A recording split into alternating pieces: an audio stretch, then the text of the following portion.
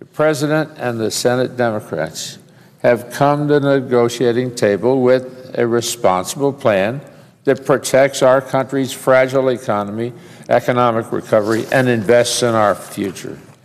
But the toxic tea Republicans in the House would recklessly rather shut down the government than budge off of their foul schemes.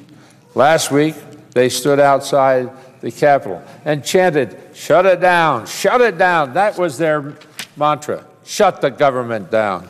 And when Speaker Boehner told them to prepare for a shutdown, they gave him an ovation. That's where they stand. Cut it off. Cut off the help that America needs to maintain some financial leadership. These are elected lawmakers. They're supposed to guard our government, not kill it. They want to deceive our people talking about arithmetic and accounting, but that's not the real aim.